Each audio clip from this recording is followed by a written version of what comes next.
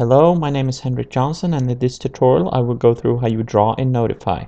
There are 4 different modes in which you can draw in Notify. The first and simplest is the pen mode, where you can simply draw using free form.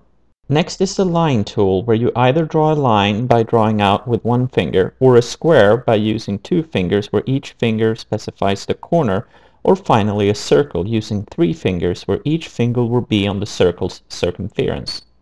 Then there is the fill tool, where you can either draw a filled free-form shape or a filled square by using 2 fingers, and finally a filled circle using 3 fingers. Last is the eraser mode, which works the same as the pen mode but erases any drawn contents where you use it.